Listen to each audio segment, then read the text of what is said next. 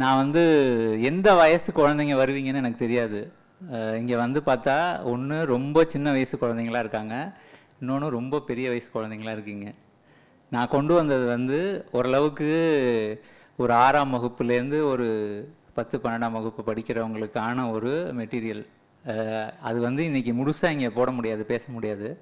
பரவாயில்ல, நம்ம சில விஷயங்களை நம்ம இதில் ஜம்ப் பண்ணி போயிடுவோம். ஆனால் உங்களுக்கு பிடிக்கும்னு நினைக்கிறேன். இது வந்து ஒன்றும் நான் புதுசாக செவ்வாய் கிரகத்துலேருந்து வியாழன் கிரகத்துலேருந்து எதுவும் நான் பேச போகிறதில்ல. நம்ம வந்து நம்ம பூமியில் இருக்கக்கூடிய விஷயங்களை பற்றி நம்ம வந்து பார்க்க போகிறோம். மலையாளத்தில் வந்து பேராசிரியர் சிவதாஸ் அப்படின்னு ஒரு எழுத்தாளர், அறிவியல் எழுத்தாளர், அவர் ஒரு புத்தகம் எழுதியிருக்கிறார். அந்த புத்தகத்தோட பேர் வந்து வாசித்தாலும் வாசித்தாலும் தீராத புத்தகம். இப்போ இங்கே நிறையா புத்தகங்கள் இருக்குது. இந்த நூலகத்துக்கு நீங்கள் எல்லாம் வந்திருப்பீங்க, குழந்தைங்களும் வந்து நிறையா புத்தகங்கள் படிச்சிருப்பீங்க. அது வந்து ஒரு 16 பக்கத்துலேருந்து ஒரு 200 பக்கம், 300 பக்கம், 400 பக்கம், அந்த மாதிரி ஒரு பெரிய என்சைக்ளோபீடியா கலைக்களஞ்சியம் எடுத்தால் கூட 1000 பக்கம் 2000 பக்கம் தான் இருக்கும். ஏதாவது ஒரு டயத்தில் நம்ம வந்து அதை படித்து முடிச்சிடலாம். அந்த புத்தகங்களை எவ்வளோ வாசித்தாலும் தீராத ஒரு புத்தகம் உலகத்தில் இருக்குது. அது என்னன்னா இயற்கை. அதாவது வந்து மனுஷங்க வந்து பேச ஆரம்பித்து எழுத ஆரம்பித்து இன்றைக்கி வந்து நம்ம வந்து நம்ம இப்போ நிகழ்ந்துக்கிட்டு இருக்கக்கூடிய ஒரு விஷயத்தை லைவ் டெலிகாஸ்ட் வந்து முன்னாடி டிவியில் தான் பண்ணுவாங்க. இப்போ எல்லாம் நம்ம வந்து சமூக ஊடகங்கள் வழியாகவே லைவ் டெலிகாஸ்ட்டு, தனிப்பட்ட நபர்களே லைவ் டெலிகாஸ்ட் பண்ணுற அளவுக்கு வந்து வசதிகள் வந்துருச்சு. ஆனால் இவ்வளவு நவீன வசதிகள், தொழில்நுட்ப வசதிகள் இருந்தாலும் இயற்கையில் நமக்கு தெரியாத விஷயந்தான் அதிகம், தெரிஞ்ச விஷயம் ரொம்ப கம்மி. இப்போ நம்ம இன்னைக்கு இந்த நம்மை சுற்றி உயிர் உலகம் அப்படிங்கிற இந்த தலைப்பில் ஒரு சில விஷயங்களை மட்டும் நான் உங்களுக்கு வந்து அறிமுகப்படுத்தலாம்னு நினைக்கிறேன். இதெல்லாம் நம்ம விட்டுருவோம், பெரியவங்களுக்கானது. குழந்தைங்கள உங்களுக்கு வேண்டாம், சரியா? இதெல்லாம் வந்து இந்த படங்களை கொஞ்சம் அப்படி ஒரு செகண்ட் நிறுத்தி அப்படியே ஓட்டிடுங்க. ஓகே. இப்போ நம்ம வந்து நம்மளுடைய விஷயத்துக்கு வந்துட்டோம். நம்மளை சுற்றி நிறைய உயிரினங்கள் இருக்குது. நம்ம வீட்டில் வந்து சாதாரண எறும்பு ஆரம்பித்து யானை வரைக்கும் வந்து நம்ம நிலத்தில் வந்து நம்ம பார்க்கலாம். ரொம்ப சின்ன நக்குனியோண்டு எறும்புலேருந்து ஆரம்பித்து கிட்டத்தட்ட ஒரு 1.5 ஆள் 2 ஆள் உயரம் இருக்கக்கூடிய யானை வரைக்கும் நம்மளால் வந்து பார்க்க முடியும். இதில் அதிகமாக எல்லாரும் பார்க்கக்கூடிய, எல்லாரும் தெரிஞ்சிருக்கக்கூடிய விஷயம் வந்து பறவைகள். இந்த பறவைகள் பற்றி நமக்கு முழுசாக தெரியுமா? அதாவது நம்ம வந்து எல்லாருமே சென்னை மாநகரத்துலேருந்து தான் வந்தவங்களாக தான் இருப்பீங்கன்னு நினைக்கிறேன். உலகத்தில் இந்தியாவில் இருக்கக்கூடிய 4-5 பெருநகரங்களில் சென்னை ஒன்று, உலகத்தில் இருக்கக்கூடிய பெருநகரங்கள்லேயே ஒன்று கூட. இங்கே வந்து இயற்கைக்கான இடம் அப்படிங்கிறது வந்து ரொம்ப ரொம்ப குறைவு. இந்த அரங்கத்தில் பின்னாடி வந்து ஒரு பிளாஸ்டிக் மரம் இருக்குது.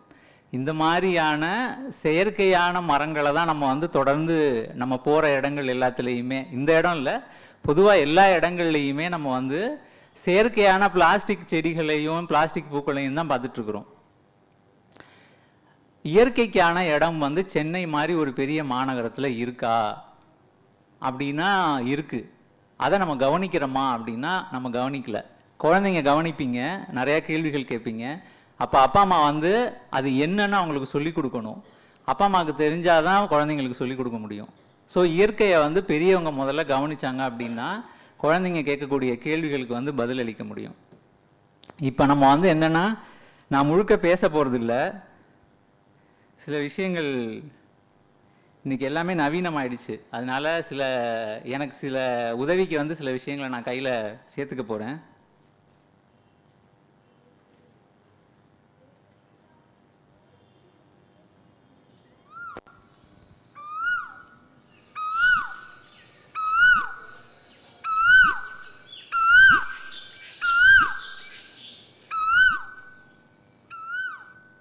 இது என்ன பறவை? குயில். ஓகேயா? ஸ்லைடு அடுத்தது போடுங்களேன். இந்த பறவையோட குரலை வந்து நீங்கள் கேட்டிருப்பீங்க. உங்கள் வீட்டில் இருக்கக்கூடிய ஒரு வேப்ப மரம் இல்லை ஒரு மாமரம், ஏதாவது ஒரு மரம் உங்கள் வீட்டை சுற்றி இருக்கக்கூடிய மரத்தில் காலையில மாலையில் இந்த குயிலை வந்து கேட்டிருக்கலாம். குயிலோட குரலை பாட்டை வந்து நீங்கள் கேட்டிருப்பீங்க. நீங்கள் கேட்குறது வந்து பாட்டு, குயில் பாட்டு வந்து ஆண் குயில் பாடுறதா பெண் குயில் பாடுறதா? பெரியவங்க சொல்லாதீங்க, குழந்தைங்க சொல்லட்டும். ஆ, அப்படியா? நிஜமாவா? பெண் குயிலா ஆண் குயிலா? சரி, ஓகே. இது கேர்ள். ஓகே, சரி. இப்போ பறவை உலகத்தை பொறுத்த வரைக்கும், உயிரினங்கள் உலகத்தை பொறுத்த வரைக்கும் ஆண்கள் தான் வந்து அழகான குரல், அழகான உடல் அமைப்பு, அழகான ரெக்கை பெரும்பாலும் பொதுவாக வந்து ஆண்களுக்கு தான் உண்டு. ஏன்னா பெண்களை வந்து கவர்ந்து அதால் கவர முடிஞ்சாதான் அதோட வம்சம் வந்து தழைக்கும். அதனால வந்து ஆண்களுக்கு தான் எல்லா விதமான இந்த மாதிரி கவர்ச்சிகரமான அம்சங்கள்லாம் இருக்கும். எல்லா உயிரினங்களை பொறுத்த வரைக்கும் பெரும்பாலும் அப்படி தான் வந்து இருக்குது. இது வந்து ஆண் குயிலோட ஒரு குரல். ஆண் வந்து பாட்டு பாடி பெண் குயிலை வந்து அழைக்கக்கூடிய ஒரு பாடல். இப்போ வந்து அப்படின்னா வந்து ஆண் குயிலும் பெண் குயிலும் அதே மாதிரி பாடாதா அப்படின்னு கேட்டிங்கன்னா,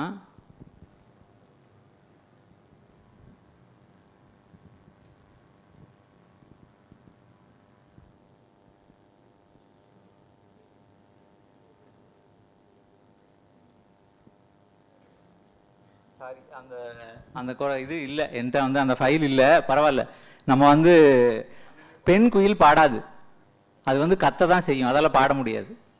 நீங்கள் கவனிச்சிங்க அப்படின்னா அதோட இதுவும் கூட வேறு மாதிரி இருக்கும். இது வந்து பெண் குயில். நீங்கள் எல்லோரும் கவனிச்சிருப்பீங்களான்னு தெரியல. ஆண் குயில் வந்து முழுக்க கருப்பாக இருக்கும், காக்கா மாதிரி. பெண் குயில் இப்படி இருக்கும். பெண் குயிலால் பாட முடியாது ஆண் குயில் மாதிரி. அடுத்த ஸ்லைட். இல்லை இல்லை, வெயிட் பண்ணுங்க. இப்போ இல்லை, முந்தின இதே வச்சிருங்க.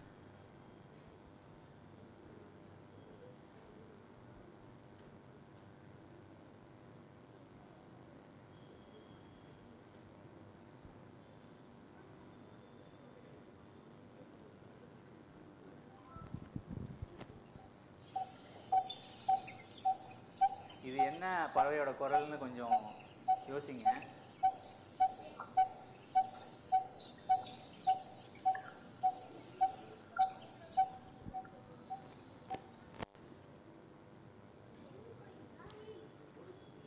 இல்லை, இது குயில் இல்லை. அடுத்த ஸ்லைடு போடுங்க. இந்த பறவை தான். இது வந்து குக்குருவான் அப்படின்னு தமிழில் சொல்லுவோம். இது வந்து நீங்கள் சென்னை நகரத்தில் கேட்கலாம். நான் வந்து தினசரி கேட்குறேன். நான் மந்தவெளியில் இருக்கிறேன் சென்னையில். நான் தினசரி வந்து இந்த பறவையோட குரலை கேட்குறேன். ரொம்ப சின்னது, நம்ம சிட்டுக்குருவியோட கொஞ்சம் பெருசாக இருக்கும் இந்த பறவை. இது வந்து என்னென்னா, நம்ம கிராமத்துலலாம் இப்போ இல்லை, பழைய காலத்துலலாம் வந்து இரும்பு அடிக்கிற பட்டறைகள் இருக்கும். அங்கே வந்து சுத்தியல் வச்சு அடிப்பாங்க, ஒரு சீரான இடைவெளியில் அடிப்பாங்க. அந்த மாதிரி இது வந்து குரல் எழுப்பும்.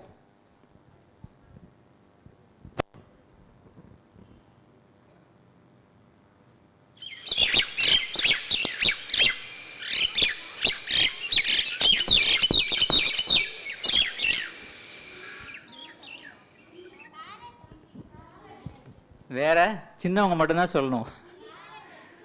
வேற குருவி, அப்புறம் சரி, கிளி நிறையா சொல்லிட்டீங்க. வேற இது வந்து மைனா. நீங்கள் வந்து இதுவும் சென்னையில் சாதாரணமாக இருக்குது. நீங்கள் அது வந்து அது வந்து ரொம்ப இனிமையாக இருக்காது. இனிமைனா நம்மளோட மனுஷங்களோட பார்வையில் அது இனிமையாக இருக்காதுன்னு சொல்லுவோம். அது ஒரு சீராகவும் இருக்காது, கச்சா முச்சான்னு ஒரு மாதிரி கத்தும். அது மைனாவோட தன்மை வந்து இதுதான். ஓகேயா? மைனா வந்து நீங்கள் பார்த்துட்டீங்க. இப்போ இன்னொரு இது போடுறேன். மைனா வந்து மற்ற பறவைகளோட குரலையும் வந்து எழுப்பக்கூடியது. நிறைய பேர் கிளின்னு சொன்னீங்க இல்லையா? கிளி மாதிரி இருக்காது, கொஞ்சம் அந்த மாதிரி கிளிக்கு பக்கத்தில் வர மாதிரி அது ஒலி எழுப்பும்.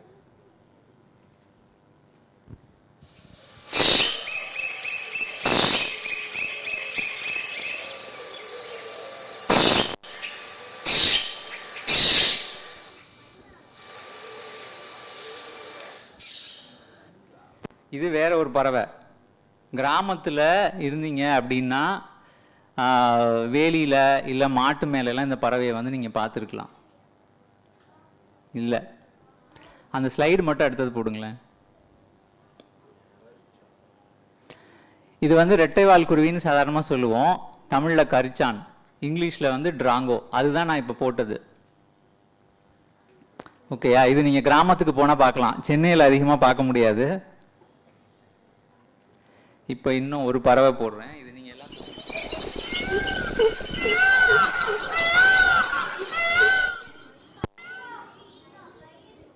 கரெக்டாக சொல்லிட்டீங்க. இது சென்னையில் இல்லை, ஜூவில் பார்த்துருப்பீங்க நீங்கள் எல்லாரும், அதோட குரலையும் கேட்டிருப்பீங்க. இப்போ இன்னொரு பறவை நான் போடுறேன், அது என்னன்னு ட்ரை பண்ணுங்க.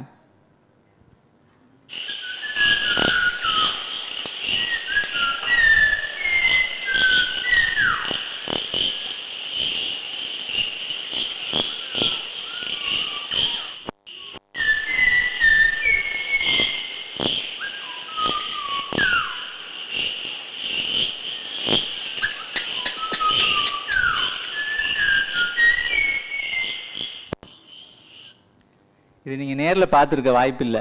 இது வந்து நீங்கள் மேற்கு தொடர்ச்சி மலையில் கோவை மாதிரியான இடங்கள் இல்லைன்னா வந்து காட்டு பகுதிக்கு போனால் மட்டும்தான் அந்த பறவையை வந்து பார்க்க முடியும். இது வந்து சீகார பூங்குருவி. அது எப்படி விசில் அடிச்சதுன்னு பார்த்தீங்களா? ரொம்ப காட்டு ஓரத்தில் இருக்கவங்களால இதை வந்து ரொம்ப நல்லா அனுபவிக்க முடியும். இது வந்து ரொம்ப அழகாக இந்த மாதிரி தொடர்ந்து விசில் அடிச்சுட்டே இருக்கும். இந்த மாதிரி இது ஒரு காட்டுக்கு போனால் தான் பார்க்க முடியும் நம்ம.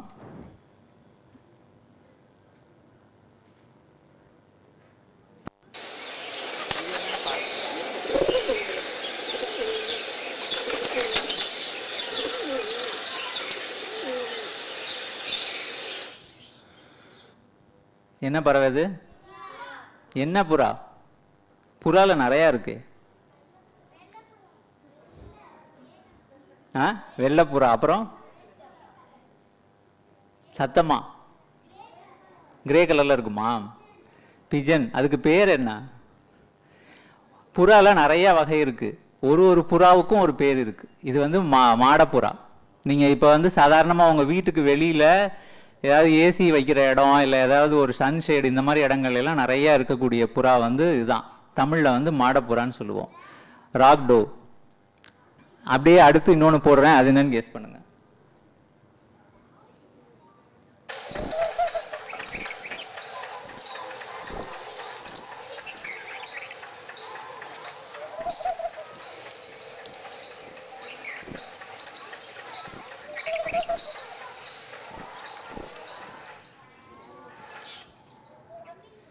இதுவும் இன்னொரு புறா வகை தான். இது வந்து லாஃபிங் டவுன்னு சொல்றது. இது நம்ம ஈஸியாக பார்க்க முடியாது, காட்டுக்கு போனால் தான் பார்க்கலாம். காட்டு ஓரங்களில் காட்டுக்குள்ள தான் நம்ம பார்க்க முடியும். இது நான் ஃபஸ்ட்டு சொன்னது மாடப்புறா, நம்ம எளிமையாக பார்க்கலாம். இது வந்து ஈஸியாக நம்ம பார்க்க முடியாது.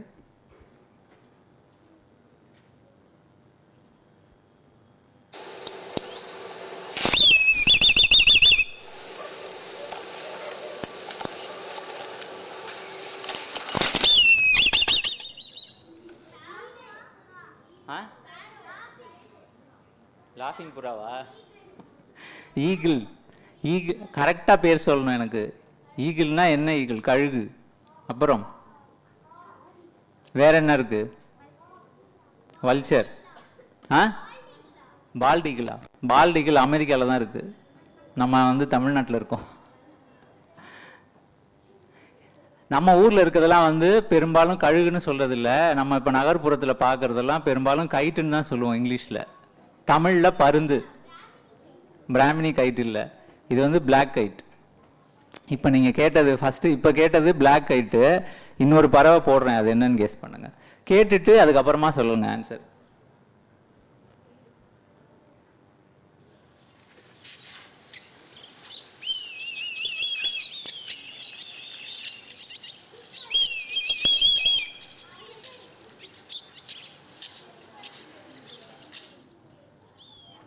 இங்கே ஆன்சர் வந்துருச்சு. நீங்கள் இதை பார்த்துருக்க முடியாது. இது வந்து செம்பருந்து.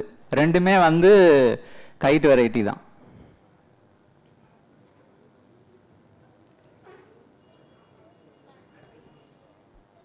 ஸ்லைடு எடுத்தது போடுங்களேன். ஓகே, இதில் வந்து நான் இந்த ஸ்லைடில் காட்டினது எல்லாமே நீங்கள் மோஸ்ட்லி நேரில் பார்த்துருக்க வாய்ப்பு இல்லை. நான் வந்து ஒரு இதுக்காக தான் வந்து படத்துக்காக தான் நான் போட்டு காமிச்சேன்.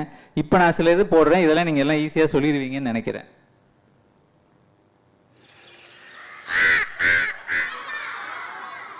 ஓகே, இது எல்லாருக்குமே தெரியும்.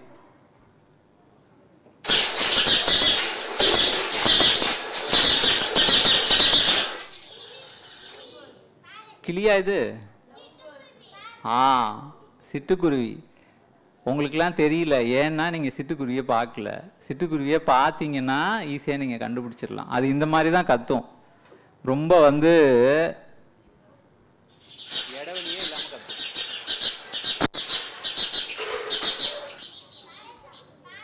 இது ஸ்பேரோ தான், சிட்டுக்குருவி தான், இடவெளியே இல்லாமல் கத்தும். நீங்கள் யாருமே பார்த்துருக்கிறதுக்கு வாய்ப்பு கம்மி, கொஞ்சம் பேர் தான் பார்த்துருப்பீங்க. சென்னையில் வந்து இது அதிகமாக இல்லை. கிராமப்புறங்களில், காட்டோட ஓரப்பகுதிகளில் சிட்டுக்குருவி நிறையா இருக்குது. இதில் வந்து நகர்ப்பகுதிகளில் குறைஞ்சிருச்சு, அதனால நீங்கள் பார்த்துருக்க வாய்ப்பில்லை.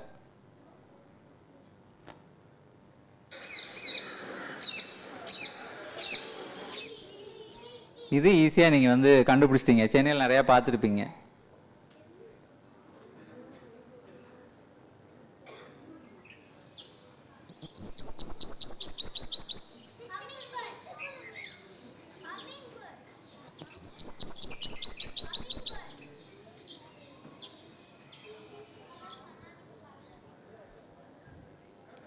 Humming bird. வேற என்ன? இந்த பக்கம் யாராவது சொன்னீங்களே, இது என்ன பறவை சொல்லுங்க?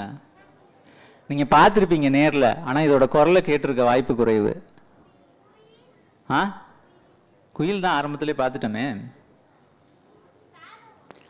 ஹம்மிங் பேர்டுன்னு நீங்கள் சொன்னீங்கல்ல, ஹம்மிங் பேர்டு நம்ம ஊரில் கிடையாது, இந்தியாவில். இது வந்து சன் பேர்டு, சின்னதாக இருக்கும், தேன் குடிக்கக்கூடிய தேன் சிட்டு. ஃபாரினில் தேன் குடிக்கிற தேன் சிட்டு ஹம்மிங் பேர்டு, இந்தியாவில் தேன் குடிக்கிறது வந்து தேன் சிட்டு. சின்னதாக இருக்கும், பர்பிள் கலரில் இருக்கும்.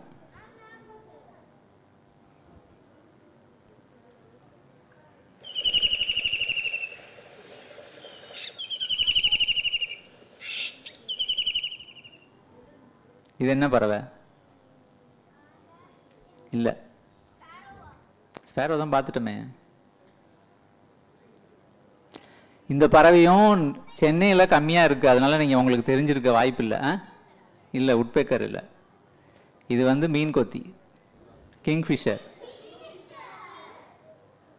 கிங்ஃபிஷர் இனிமேல் நீங்கள் எங்கேயாவது கிணத்து பக்கம் இல்லை தண்ணி இருக்கிற பக்கம் பார்த்தீங்கன்னா மார்பில் வந்து வெள்ளை கடலில் இருக்கும். அந்த கிங்ஃபிஷர் தான் இந்த மாதிரி கத்துவோம். கிங்ஃபிஷரில் நிறையா வெரைட்டி இருக்குது. இந்த ஆமாம், ப்ளூ கலரில் இருக்கும். அதோட அடிப்பகுதி வந்து வெள்ளையாக இருக்கும், ஒயிட் த்ரோட்டட் கிங்ஃபிஷர். அதுதான் வந்து இப்போ நான் காமிச்ச மாதிரி சத்தம் எழுப்போம். சரி, இப்போது பறவைகளில் வந்து இந்த பறவைகளோட குரல்லாம் நம்ம கேட்டுட்டோம். பறவைகளோட உடல் அமைப்பில் நிறைய வித்தியாசங்கள் இருக்குது, ரொம்ப சுவாரஸ்யமான அம்சங்கள் இருக்குது. அதை பார்க்கலாமா? ஒரு பறவையும் அது என்ன சாப்பாடு சாப்பிடுதோ அதுக்கு ஏற்ற மாதிரி அதோட அழகு, பில்லுன்னு சொல்லுவோம் இங்கிலீஷில், தமிழில் அழகு. வாயின்னு சொல்லக்கூடாது, நமக்கு இருக்கிறது தான் வாய், பறவைகளுக்கு இருக்கிறது வந்து அழகு. அது வந்து ஹார்டாக இருக்கும், நெகம் மாதிரி ஹார்டாக இருக்கும். அது ஏன் ஒவ்வொரு பறவைக்கும் இந்த மாதிரி வித்தியாசமாக இருக்குது? ஏன் எல்லா பறவைக்கும் ஒரே மாதிரி இல்லை அழகு? அது ஒவ்வொன்றும் என்ன சாப்பாடு சாப்பிடுதோ அதுக்கு ஏற்ற மாதிரி அதோட நம்ம எவல்யூஷனில் அதோட அழகு வந்து மாறி இருக்கு. இப்போ முதல்ல இருக்கிறது வந்து பூனாரை, மேலே டாப்பில் இருக்குல்ல, மண்வெட்டி மாதிரி வளைஞ்சிருக்கும். அது வந்து மண்ணுலேருந்து தான் வந்து உணவை எடுத்து சாப்பிடுது, அதுக்கேற்ற மாதிரி மண்வெட்டி மாதிரி இருக்கும். அடுத்து இருக்கிறது வந்து கரண்டி வாயன், ஸ்பூன் மாதிரி இருக்கும் அதோட வாய். தண்ணியிலேருந்து சின்ன பூச்சிகளை வந்து அதில் எடுத்து எடுத்து சாப்பிடும். அங்கே மேலே இருக்கிறது அந்த மாதிரி தான், அது வந்து ஒரு உள்ளான் வகை. கீழே இருக்கிறது ஸ்கிம்மர்னு நினைக்கிறேன். இது தேன். மூணாவதாக இருக்கிறது வந்து சின்னதாக இருக்கிறது தேன் சீட்டு. பூவுக்குள்ளே இருக்கக்கூடிய தேனை உறிஞ்சி குடிக்கணும், அதுக்கேற்ற மாதிரி ஊசி மாதிரி இருக்கும் அதோட அழகு. இது வந்து கழுகு, இது வந்து வேட்டையாடி உயிரினங்களை சாப்பிடும், கத்தி மாதிரி இருக்கும். அந்த எந்த இறையை பிடிக்குதோ அதை காலில் பிடிச்சிக்கிட்டு அதை கிழிச்சு கொஞ்சம் கொஞ்சமாக எடுத்து சாப்பிட ஏற்ற மாதிரி கத்தி மாதிரி இருக்கும். இது அந்த பக்கம் இருக்கிறது வந்து மரங்கொத்தி. மரத்தில் ஓட்டை போட்டு உள்ளே இருக்கிற புழு பூச்சிலாம் எடுத்து சாப்பிட்றதுக்கு ஏற்ற மாதிரி இருக்கும். அந்த அலகு வந்து அந்த அலகும் அதோட தலையும் ரொம்ப ஹார்டாக இருக்கும். எவ்வளவு வேகமாக மரத்தில் அடித்தாலும் அதோட தலையில் மூளையோ இல்லை மற்ற உடல் பாகங்களோ எந்த வகையிலையும் சேதமே ஆகாது. அந்த அளவுக்கு வந்து உறுதியான ஒரு அலகை வந்து தலையையும் அலகையும் அது வந்து வச்சு கொண்டிருக்கு. இது ஒரு நீர்ப்பறவை, எனக்கு இப்போ டக்குன்னு தெரியல. அது நம்ம காக்கா. காக்கா வந்து இறைச்சியும் சாப்பிடும், காய்கறி பழம் எல்லாமே கிடைக்கிற எல்லாத்தையுமே சாப்பிடும். அதுக்கு ஏற்ற மாதிரி அதோட அழகு இருக்கு. கீழே கிழி வந்து பழம் கொட்டை இதெல்லாம் சாப்பிட்றதுக்கு ஏற்ற மாதிரி வளைஞ்ச ஒரு அழகு இருக்கு கிட்டத்தட்ட. ஆனால் அதுக்கு கத்தி மாதிரி இருக்குல்ல, அது வந்து வெறும் அனிமல் ஃப்ளஷ் மட்டும்தான் சாப்பிடும். இது வந்து எல்லாமே சாப்பிடும். இது வந்து நம்ம நிறைய இந்த மாதிரி இது வந்து நான் கொஞ்சம் ஒரு 10 பறவை தான் இங்கே நான் போட்டிருக்கேன். எந்த பறவை வகை எடுத்தீங்கனாலும் அது ஸ்பீஷீஸ் மாற மாற அதோட அழகு வந்து வித்தியாசமாக இருக்கும். அதுக்கு காரணம் வந்து அதோட உணவு தான். அடுத்த ஸ்லைட். அதே மாதிரி பறவைகளோட ரெக்கை, அதோட வாலும் வந்து பறக்கிறதுக்கு ஹெல்ப் பண்ணுது. ஒவ்வொரு பறவையும் பறக்கிறதுக்கு அதோட வால் வந்து ஹெல்ப் பண்ணுது. அந்த குறிப்பிட்ட பறவையோட உடல் எடை அப்புறம் அதோட வடிவ அமைப்பு அதை தூக்கிட்டு அது பறக்கணும். அதுக்கு வசதியாக ஒவ்வொரு பறவைக்கும் இந்த மாதிரியான வித்தியாசமான வால் வந்து இருக்கும். இந்த முதல் இது பார்த்தோன்னே இங்கே ஒரு பாப்பா வந்து ரெட்டை வால் குருவின்னு சொன்னாங்க. அடுத்து இருக்கிறது பீ ஈட்டர், பஞ்சுருட்டான். கிராமத்து பக்கங்களில் போனால் பார்க்கலாம். அது வந்து ஒரு குச்சியில் பஞ்சை சுருட்டி வச்ச மாதிரி அதோட வால் இருக்கும். அதனால தான் அதுக்கு பேர் பஞ்சுருட்டான். அது வந்து ஸ்வாலோவா ஸ்விஃப்டான்னு எனக்கு டக்குன்னு ஞாபகம் இல்லை, மாரி குருவின்னு போட்டிருக்குது. அது மரங்கொத்தியோட வால். கீழே வந்து ஏதோ ஒரு கழுகு, இதில் வல்லூர் வகையோட வால்னு நினைக்கிறேன் இது. ஸோ இது வந்து நம்ம புரிஞ்சுக்கிறதுக்கு தான். எல்லா பறவையும் நீங்கள் பார்க்கும் பொழுது வெறுமனை அதோட குரலை மட்டும் கேட்கக்கூடாது. இந்த மாதிரி வந்து அதோட அழகு எப்படி இருக்கு, அதோட வால் எப்படி இருக்கு, அதோட உடல்ல ஒவ்வொரு பாகமும் எப்படி இருக்கு அப்படிங்கிறத நம்ம கண்டுபிடிக்க தெரிஞ்சிருச்சுன்னா ஒவ்வொரு பறவையையும் நம்ம வேறுபடுத்தி தெரிஞ்சுக்கிறது ஈஸியாயிடும். அடுத்த ஸ்லைட். இது வந்து பறவைகளோட கால். நம்ம ஏற்கனவே அழகு வந்து அதோட சாப்பாடுக்கு ஏற்ற மாதிரி இருக்குன்னு சொன்னோம் இல்லையா, அதே மாதிரி காலும் வந்து அது எங்க வாழுது, அதோட உணவு, இது எல்லாத்தையும் பொறுத்து மாறும். மேல இருக்கிறது வாத்தோட கால். அது வந்து தண்ணியில நீந்தணும், தண்ணியை தள்ளி நீந்தணும், தரையிலேயே நடக்கணும். அதுக்கு ஏற்ற மாதிரியான ஒரு கால். கிளியோட கால் வந்து மரக்கிளைகளை நல்லா இறுக்கமாக பிடிச்சிக்கிறதுக்கு ஏற்ற மாதிரி மேலையும் கீழையும் வளைஞ்சிருக்கு பார்த்தீங்கன்னா. அது ஆந்தையோட கால் அந்த பக்கம் இருக்கிறது, முழுசா அதில் தெரியல படத்தில். இந்த பக்கம் இருக்கிறது நெருப்புக்கோழி கால். நெருப்புக்கோழி கால் வந்து கிட்டத்தட்ட யானையோட கால் மாதிரி நல்லா கனமாக இருக்கும். அப்போ தான் வந்து உலகத்திலே எடை அதிகமான பறவை வந்து நெருப்புக்கோழி. அதோட அந்த உடல் எடையை வந்து அது சுமக்கணும். அதுக்கு ஏற்ற அளவுக்கு அது நல்லா ஹார்டாக இருக்கும். ஆஸ்ட்ரிச். கழுவோட கால் வந்து இரையை பிடிக்கிறதுக்கும் இரையை வந்து கவ்விட்டு போகிறது, தூக்கிட்டு போகிறதுக்கும் வசதியாக இருக்குது. இந்த கீழே தாமரை கோழின்னு போட்டிருக்கிறது வந்து தாமரை இலை மேலே நடந்து போகக்கூடிய ஒரு கோழி. நீர்நிலைகளில் தாமரை இலைகள் இல்லை மற்ற இலைகள் வளர்ந்துருக்கும் இல்லையா, தாமரை பூக்கு அது நடக்கும். அது அகலமாக கால் அதோட 5 விரலும் வந்து விரிஞ்சிருக்கா, அதோட உடல் எடையை வந்து அந்த 5 விரலும் தாங்கிக்கும். அப்போ அந்த இலை மேலே கால் வச்சாலும் அந்த இலை முழுகாது, வேகமாக குடுகுடுன்னு ஓடிலாம் போகும் தண்ணி மேலேயே. இலை மேலே காலை வச்சு ஓடி போகும். அதனால தான் அதுக்கு பேர் தாமரை இலை கோழி. படம் இப்போ என் கையில் இல்லை, நான் காட்டுறேன் அப்புறமா. ஸோ நீங்கள் வந்து பறவையோட ஒவ்வொரு அம்சத்தையும் நம்ம இந்த மாதிரி கவனித்து பார்த்தோம்னா அதில் நிறையா வித்தியாசமான அம்சங்கள் இருக்கும். அதுக்கு பின்னாடி ஒரு அறிவியல் இருக்கும். அந்த தெரிஞ்சுக்கிட்டோன்னா நம்ம அந்த பறவையை வேறுபடுத்தி அறியறதுக்கும் உதவியாக இருக்கும். இது பறவைகளோட கூடு வகைகள்.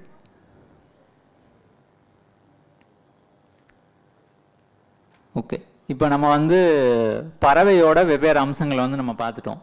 அடுத்து கொஞ்சம் பறவையோட உணவு சம்பந்தமாக பார்க்கலாம்.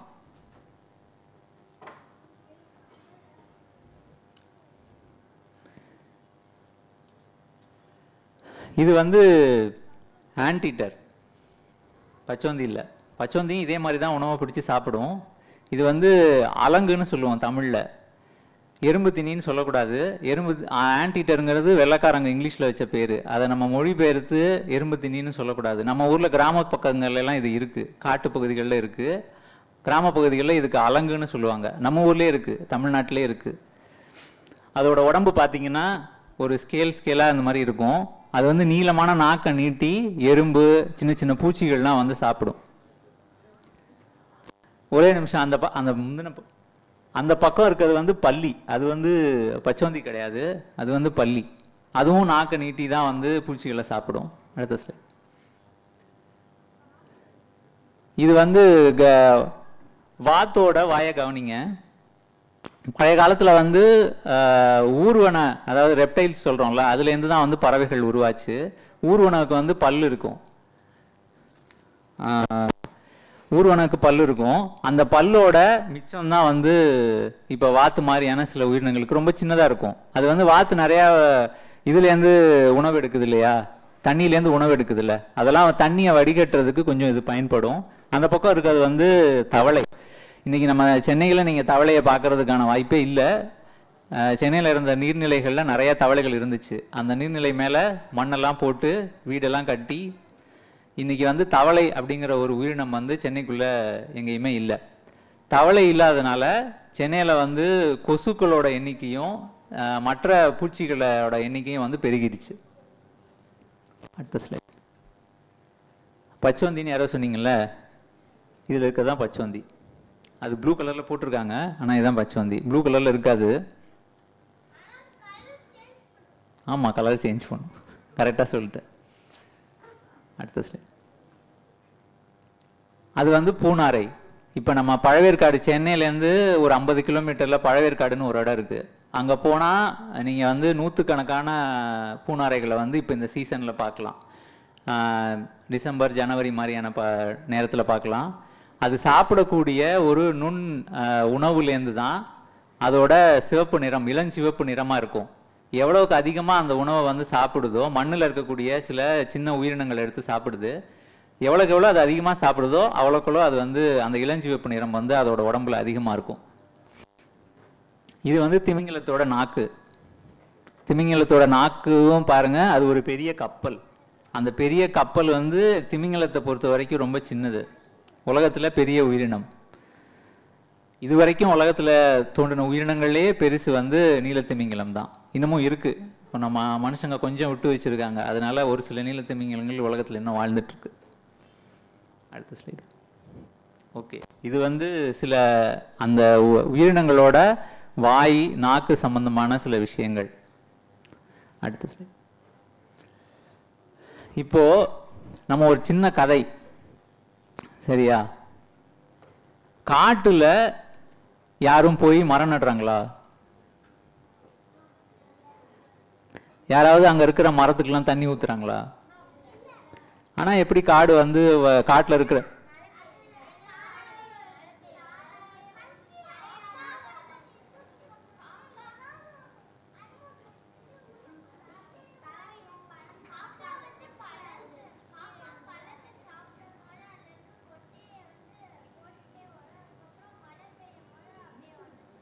சரி, தண்ணி எப்படி கிடைக்குது?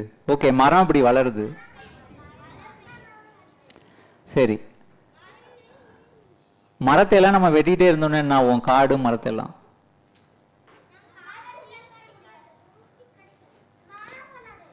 மழை பெய்யாது. அப்புறம் பரவாயில்ல, நிறைய விஷயங்கள் தெரிஞ்சு வச்சிருக்கீங்க நீங்க எல்லாரும், என்னை விட அதிகமாக தெரிஞ்சு வச்சிருக்கீங்க. அதை இன்னும் கொஞ்சம் நம்ம என்ன பண்ணலாம், பரவாயில்ல, இவ்வளோ சின்ன வயசுலேயே நிறைய விஷயங்கள் தெரிஞ்சிருக்கீங்க. உங்கள் வயசுலலாம் எனக்கு இதெல்லாம் தெரியவே தெரியாது. நம்ம அதே இன்னும் கொஞ்சம் விரிவாக பார்க்கலாமா? இங்கே ஒரு குட்டி கதை மாதிரி. அடுத்த ஸ்லைட். இப்போ ஒரு புலி வந்து முதல் படத்தில் வேட்டையாடிச்சா, அது வேட்டையாடி அது எந்த அனிமலை வேட்டையாடுதோ அதை முழுசாக சாப்பிடாது, அதெல்லாம் சாப்பிட முடியாது. அது வந்து என்ன பண்ணும், தனக்கு தேவையானதை சாப்பிட்டுட்டு மீதியை விட்டுட்டு போயிடும். அப்போ என்ன ஆகும் அப்படின்னா, இப்போ நம்ம ஊரில் வந்து குப்பை தொட்டிலாம் பார்க்குறோம்ல, நம்ம தெருவில் எல்லாம், அங்கே ஏதாவது ஒன்று போட்டுட்டு ஒரு நாள் 2 நாள் வந்து குப்பை எடுக்கிறவங்க வரல அப்படின்னா அது என்ன ஆகும்? அந்த இடம் ஆ, பூமிக்குள்ள இடம் இருந்தா தானே போகும். பறவை வரும். எந்த பறவை? அப்புறம் ஓகே, மாடு வரும். ஆனா இதெல்லாம் நிறைய இருக்கா? மாடு, இது பருந்து, இதெல்லாம் நிறைய. காக்காவை தவிர வேற எல்லாம் நிறைய இருக்கா? இல்ல, அதுவும் வரல. அப்ப என்ன ஆகும்? அந்த குப்பையெல்லாம் நாத்தம் அடிக்கும். அப்புறம் அதுலேருந்து ஈ வரும். அப்புறம் நிறைய டிசீஸ் வரும். ஆனா இப்ப நான் கேட்டேன் இல்லையா, காட்டுல யாரும் மரம் நடுறது இல்லை, தண்ணி ஊத்துறது இல்லை. ஆனாலும் காட்டுல மரம் வளருது. அது தொடர்ந்து வளர்ந்துகிட்டே இருக்கு, வாடி போறது இல்லை. அதே மாதிரி காட்டுல ஒரு விஷயத்துக்கும் ஒரு சிஸ்டம், ஒரு அமைப்பு இருக்கு. இப்ப புலி ஒரு இறைய சாப்பிட்டுச்சு அப்படின்னா அடுத்து அதுக்கு போதுமானதுக்கு அப்புறம் விட்டுடும் மீதிய. அப்ப என்ன வரும்? அப்ப இது பாருன்னு சொல்லுவோம் தமிழ்ல, பிணந்தின்னி கழுகு. அது நரி, கழுத புலி இதெல்லாம் வரும். ஸோ அது கொஞ்சம் சாப்பிடும். அதாலையும் முழுசா சாப்பிட முடியுமா? இப்ப பிணந்தின்னி கழுகால சாப்பிட முடியும், மற்ற உயிரினங்களால சாப்பிட முடியாது. அப்ப இன்னும் மிச்சம் இருக்கும். அப்ப யார் வருவா? காட்டுப்பன்றி. அந்த காட்டுப்பன்றி மிச்சம் இருக்கத சாப்பிடும். அதுக்கப்புறமும் கொஞ்சம் மிச்சம் இருக்குன்னா ஈ, காட்டுல இருக்கக்கூடிய சின்ன சின்ன பூச்சிகள் அதெல்லாம் வரும். கரெக்ட். அதுக்கப்புறம் நம்ம கண்ணுக்கு தெரியாத, நம்மளால பார்க்க முடியாத பாக்டீரியா, வைரஸ் மாதிரியான விஷயங்கள் காத்துல இருக்கு. அது இந்த இறைச்சியை சாப்பிட்டு டீகம்போஸ்ன்னு சொல்றோம்ல, அதை அந்த இதை சாப்பிட்டுட்டு மொத்தமா கழிவா மாத்திடும், மக்க வச்சிரும். ஆமா, கரெக்ட். சரி, இறைச்சியை தான் இந்த மாதிரி உயிரினங்கள் சாப்பிடுது. இப்ப நம்ம டாய்லெட்ல போய் நம்மளுக்கு நம்ம சாப்பிட்ட விஷயங்கள்ல வேஸ்ட் எல்லாம் வெளியேற்றுறோம். அனிமல்ஸ் என்ன பண்ணுது? காட்டுல அங்கங்க தான் போடுது. ஆனா காட்டுல எங்கேயாவது ஸ்மெல் அடிச்சு நம்ம பார்த்துருக்கோமா? ஏன் அடிக்கிறது இல்லைன்னா அதுக்கான காரணம் இப்ப யானை ஒரு லண்டம் போடுது அப்படின்னா, யானையோட வேஸ்ட் லண்டம்னு சொல்லுவோம். அது போடுது அப்படின்னா அந்த லண்டம் வேஸ்ட் கிடையாது. அதை சாண வண்டுன்னு ஒரு வண்டு இருக்கும், அது அதுக்கு சாப்பாடு. அதுக்கப்புறம் காட்டுல இருக்கக்கூடிய மரம், செடி, கொடி, பழம் இதெல்லாம் கீழே விழுந்துச்சு அப்படின்னு சொன்னா அதையும் சின்ன பூச்சிகள் இல்ல பாக்டீரியா இதெல்லாம் டீகம்போஸ் பண்ணும். அதே மாதிரி நம்ம இப்ப நிறைய இப்ப நீங்க எல்லாம் எந்த வண்டியில வந்தீங்க? காரு, ஆட்டோ, பைக்கு, பஸ்ஸு இதுல எல்லாம் வந்தோம் இல்லையா? அப்படியா? இப்ப நம்ம வர்றப்ப அந்த வண்டியெல்லாம் பெட்ரோலையும் டீசலையும் குடிச்சிட்டு என்ன பண்ணுது? நிறைய புகையா விடுது. Carbon di oxide, carbon monoxide, sulphur di oxide இதெல்லாம் நமக்கு தேவை கிடையாது. நமக்கு தேவை என்ன? நமக்கு ஆக்சிஜன் தான் தேவை. ஆனா நமக்கு தேவையில்லாததெல்லாம் இப்ப நீங்க ஓடிட்டு இருக்கல இந்த ஏசி, இதுக்கு கரண்ட் வேணும். இந்த கரண்ட்டை நம்ம உற்பத்தி பண்ணணும் அப்படின்னா கார்பன் டை ஆக்சைடு வெளியில போகுது. அதே மாதிரி வண்டியில வந்தோம்னா பெட்ரோல் பெட்ரோலை குடிச்சிட்டு கார்பன் டை ஆக்சைடு, தேவையில்லாத கேஸ்லாம் விடுது. இதெல்லாம் யாரு சாப்பிடுறா? இந்த படத்துல போட்டிருக்கேன் இல்லையா, நீங்க எல்லாம் சொல்ற மாதிரி மரம் தான் இதெல்லாம் சாப்பிட்டுட்டு இருக்குது. ஆனா பெரியவங்க மனுஷங்க எல்லாம் அடல்ட்ஸ்லாம் என்ன பண்றாங்க? பெரிய பெரிய கம்பெனிஸ், பெரிய பெரிய கவர்மெண்ட்ஸ் மரத்தை எல்லாம் வெட்டுறாங்க. ஸோ நம்ம அப்பா அம்மாக்களுக்கெல்லாம் என்ன சொல்லணும்? நம்ம கவர்மெண்ட்ஸுக்கு, பெரிய கம்பெனிஸ்க்கெல்லாம் மரத்தை வெட்டக்கூடாது. வெட்டுனா என்ன ஆகும்? அதுக்கு ஆக்சிஜன் கிடைக்காது.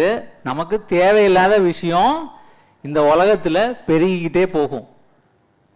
தேவையில்லாத எல்லா விஷயமும் பெருகிக்கிட்டே போகும். இது பெரியவங்களுக்கு தான், உங்களுக்கு வேண்டாம் இது. ஆனா என்னன்னு விஷயம் மட்டும் சொல்லிடுறேன், அதில் பேக் வாங்க. அதாவது உலகத்தோட வரலாறை ஒரு நாளா 24 hours 24 மணி நேரத்துக்கு குறுகணும் அப்படின்னா மனுஷன் எப்போ தோன்றுனா அப்படின்னா கடைசி 2 seconds தான். உலகத்தோட மொத்த வரலாறை ஒரு கம்ப்ரைஸ் பண்ணி 24 மணி நேரம்னா ஆக்கணும், ஒரு நாள் ஆக்கணும் அப்படின்னா மனுஷங்க தோன்றுனது, பெரியவங்களுக்கு தான் சொல்கிறேன், மனுஷங்க தோன்றி வெறும் 2 செகண்ட் தான் ஆகுது, 2 நிமிஷம் இல்லை, 24 மணி நேரத்தில் 2 செகண்டு. அந்த 2 செகண்டில் இந்த பூமியில் இருக்கிற பாதிக்கு மேலே இருக்கக்கூடிய இயற்கையான விஷயத்தை அழிச்சிட்டாச்சு. அழிச்சாச்சுன்னா யாரோ இல்லை, நம்ம அப்பா அம்மா, நம்ம தாத்தா பாட்டி, நம்ம குழந்தைங்களை தவிர மற்றவங்க எல்லாம் அழிச்சிட்டோம். உலகத்தில் எந்த உயிரினமுமே இந்த வேலையை பண்ணுறதில்ல மனுஷங்களை தவிர. உலகத்தில் வந்து நான் திமிங்கலம் சொன்னேன், இது வரைக்கும் உலகத்தில் தோன்றினதுலேயே பெருசு வந்து நீல திமிங்கலம். அது வந்து இந்த உலகத்தை அழிக்கல. அது வந்து 30 யானைக்கு சமம். ஒரு திமிங்கலம் அப்படிங்கிற நீல திமிங்கலங்கிறது வந்து 30 யானையை நீங்கள் வரிசையாக நிற்க வச்சிங்கன்னா எவ்வளோ பெருசு இருக்கும். ஒரு அந்த அளவுக்கு பெருசு. அது வந்து உலகத்தை அழிக்கல. எறும்பு இருக்குது, நீங்கள் வீட்டில் வந்து சாதாரணமாக பார்க்கலாம். அந்த எறும்பு வந்து இந்த உலகத்தை அழிக்கிறதுக்கான எந்த வேலையுமே செய்யலை. ஆனால் நம்ம வந்து என்ன சொல்கிறோம், நம்ம ரொம்ப நாகரிகமான அறிவாளியான மனுஷங்கன்னு நம்ம எல்லாரும் சொல்லிக்கிறோம் நம்மளை.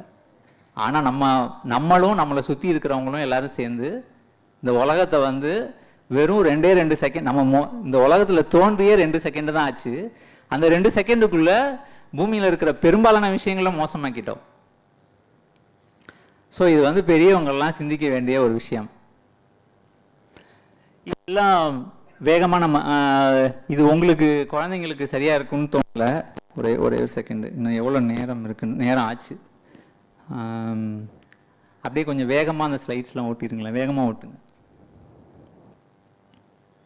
ஆனால் இதே வச்சுப்போமா, இன்ட்ரெஸ்டிங்காக தான் இருக்கும். இல்லை நீங்கள் வாங்க, ஃபஸ்ட்லேருந்து வாங்களேன். ஒரு செகண்ட் மட்டும் காட்டுங்க ஒரு படத்தை. இது என்னது? பரவாயில்ல, கரெக்டாக சொல்லிட்டீங்க. அடுத்து இதில் ஒரு பூச்சி இருக்குது. கிராஸ் ஹாப்பர் கிடையாது, அது ஒரு இலை பூச்சி. படம் பெருசாக இருக்கனால நீங்கள் ஈஸியாக கண்டுபிடிச்சிடுறீங்க. இதில் என்ன இருக்குன்னு சொல்லுங்க. பரவாயில்ல, படம் பெருசாக இருக்குது, அதான் பிரச்சனை. எல்லாத்தையுமே கண்டுபிடிச்சா நான் என்னதான் சொல்றது? இதில் என்ன இருக்கு சொல்லுங்க. இன்னொன்று இருக்கு, அதை சொல்லுங்க பார்க்கலாம். நல்லா பார்த்து சொல்லுங்க. கரெக்ட். எடுத்தோடனே நீங்கள் எல்லாரும் வந்து ஹனிபியை கண்டுபிடிச்சிட்டீங்க. அந்த ஹனிபியை யாரு பிடிச்சி வச்சிருக்கா? அது வந்து ஒரு வேட்டையாடி பிடிச்சி வச்சிருக்கு, ஒரு ஸ்பைடர். மஞ்சள் கலர்ல இருக்குனால தெரியாது.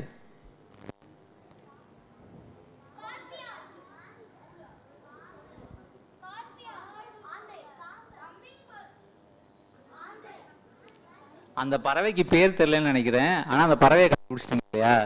அந்த மரத்தோட 2 கிளைக்கு நடுவில் இருக்கு. முந்தின படம் அது வந்து ஒரு பக்கி. அது கெட்ட வார்த்தை கிடையாது, நல்ல வார்த்தை தான். நம்ம மனுஷங்களாம் சேர்ந்து அதை கெட்ட வார்த்தையாக மாற்றிட்டோம். அது ஒரு பறவையோட பேர். இதில் என்ன இருக்கு? இலைப்பூச்சி எங்கே இருக்கு? இது ஒரு காஞ்ச சருகு. அதாவது இப்போ உயிருள்ள ஒரு இலை மேலே, உயிருள்ள ஒரு பூ மேலே ஒரு இது பார்த்தீங்க, பூச்சிலாம் பார்த்தீங்க. ஒரு இலை வந்து காஞ்சிடுச்சு, ஆனால் அது மாதிரியும் வந்து ஒரு பூச்சி வந்து இருக்கு. இது ஒரு அந்து பூச்சி. அடுத்து வாங்க சார், ஸ்லைட். இதில் என்ன இருக்கு கண்டுபிடிங்க பார்க்கலாம்.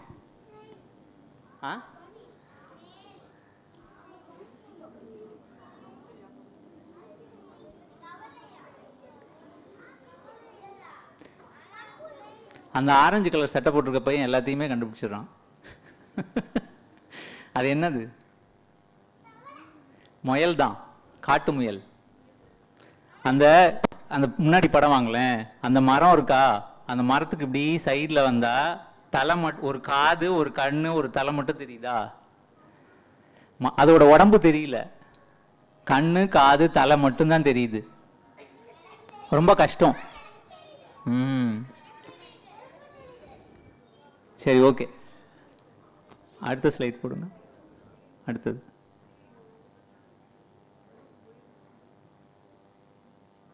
வேணாம், போதும், முடிச்சிருங்க. ஓகே.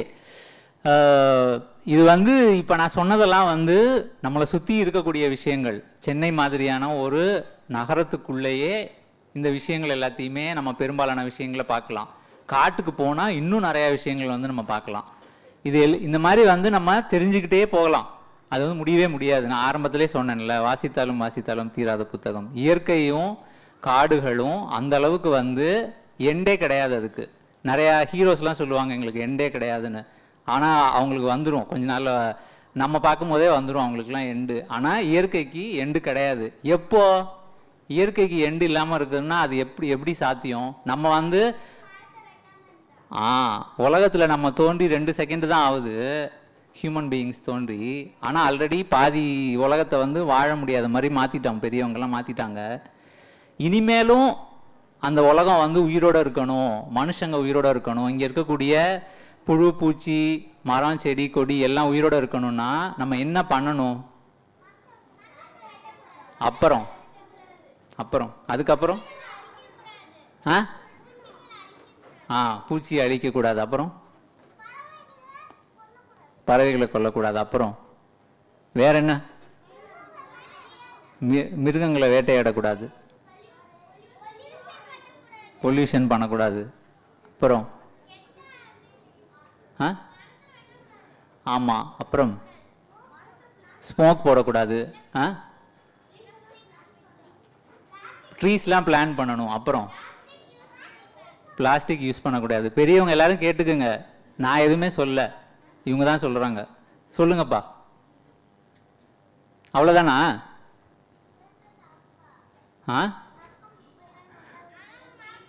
மக்கும் குப்பை மக்காத குப்பை பிரித்து போடணும். உன் ஏஜ் என்ன? உனக்கு நீ என்ன கிளாஸ் படிக்கிற?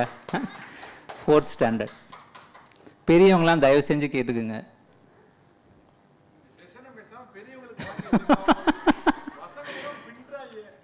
இல்லை, இவங்க போய் சொல்லி கொடுப்பாங்கல்ல. சரிப்பா, அவ்வளோதான். நான் எதுவுமே வந்து இவ்வளோ நேரம் வந்து என்ஜாய் பண்ணிங்களா? நான் என்ஜாய் பண்ணேன். ஓகே, நானும் உங்களோட சேர்ந்து என்ஜாய் பண்ணேன், நீங்களும் என்னோட சேர்ந்து என்ஜாய் பண்ணீங்க. ஓகே, நம்ம வந்து என்னன்னா மனுஷங்களுக்கு எவ்வளோ இம்பார்ட்டன்ஸ் கொடுக்குறோமோ அதை போல் 10 மடங்கு 100 மடங்கு 1000 மடங்கு வந்து இயற்கைக்கு இந்த உலகத்துக்கு இம்பார்ட்டன்ஸ் கொடுக்கணும். ஏன்னா உங்கள் எல்லாருக்குமே தெரிஞ்சிருக்கு, உலகம்தான், இயற்கை தான், காடு தான் நமக்கு அடிப்படை. அது வந்து உங்கள் எல்லாருக்குமே தெரிஞ்சிருக்கு. நான் வந்து அதை சும்மா சில ஜன்னல் மட்டும் திறந்து வச்சுருக்கேன். உங்களுக்கு தெரிஞ்ச விஷயங்களை கூடுதலாக சில ஜன்னல்களை திறந்து வச்சுருக்கேன். உங்கள் அப்பா அம்மாக்கெல்லாம் போய் நல்லா பெரிய கதவுகள்லாம் திறந்து இதுதான் வந்து உலகம், இதெல்லாம் இயற்கை, காடு, இதெல்லாம் அப்படின்னு சொல்லி திறந்து நீங்கள்லாம் காட்டணும். மிக்க நன்றி, வணக்கம். சரி, இந்த ஸ்கிரீன்ல இருக்கிறத யாராவது உங்களில் ஒருத்தங்க வந்து வாசிக்கணும். யார் வாசிக்க வர்றீங்க? வாங்க.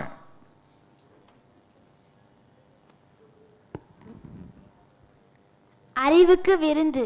உங்கள் வீட்டு தோட்டம் அல்லது உங்கள் பகுதியில் உள்ள பூங்கா, உங்கள் வீட்டுக்கு அருகில் இருக்கும் குளம், வாய்க்கால், ஆறு போன்ற நீர்நிலை போன்ற ஏதாவது ஒரு பகுதியை, இயற்கை செழிப்புள்ள பகுதியை தொடர்ந்து கவனித்து வாருங்கள். தாவரங்கள், பூச்சிகள், பறவைகள், உயிரினங்கள் போன்றவற்றை உற்று நோக்குவதற்கு சிறந்த நேரம் காலை சூரிய உதயத்திலிருந்து 9 மணி 10 மணி வரை. அதே போல் மாலையில் 4 மணியிலிருந்து சூரியன் மறைவரை. இப்படி இயற்கையை உற்று நோக்கும் போது ஒரு நோட்டு புத்தகத்தில் நீங்கள் பார்த்ததை, புதிதாக இருந்ததை, தெரியாததை, தோன்றும் கேள்விகளை எழுதி வையுங்கள். அதாவது நீங்க பார்க்கக்கூடிய புதிய விஷயங்களை, புதிய உயிரினங்களை, புதிய பறவைகளை, புதிய சத்தங்களை மறக்காமல் எழுதி வைங்க. ஏன்னா நமக்கு நிறைய ஸ்கூலில் ஹோம்ஒர்க் கொடுக்குறாங்க, வீட்டில் கிளாஸாக கூப்பிட்டு போகிறாங்க, நம்ம மறந்து போயிடுவோம். அன்னைக்கு இதே மாதிரி ஒரு பறவை கத்திச்சே, நமக்கு ஏற்கனவே எண்ணெய் கத்திச்சு அப்படின்னு நீங்கள் எழுதி வச்சிங்கன்னா ஒரு வேடிக்கை நீங்கள் பார்க்க முடியும். ஒரு செவ்வாய்க்கிழமை சாயங்காலம் 4 மணிக்கு நீங்கள் ஒரு பறவை சத்தம் கேட்டிங்கன்னா ஒரு 2 மாதம் கழிச்சு அதே மாதிரி இன்னொரு செவ்வாய்க்கிழமை அந்த பறவை சத்தம் கேட்கும். அப்போ இடைப்பட்ட நாளில் அந்த பறவை எங்கே போச்சு? இப்படி நீங்கள் யோசிக்கலாம், மிஸ்ட்டை கேட்கலாம். இந்த மாதிரி நிகழ்ச்சி வரும்போது இந்த மாதிரி கண்ணாடி டங்கில் எங்கேயாவது கிடச்சாங்கன்னா டபக்குன்னு இதே மாதிரி பேசுகிறவங்கள்ட்ட டபக்குன்னு இந்த கேள்வியை கேட்கலாம். சரிதானே? கேட்பீங்க தானே? ரைட். எல்லாருக்கும் ஒரு நன்றி சொல்லி கைதட்டுங்க. தேங்க்யூ. ரைட்.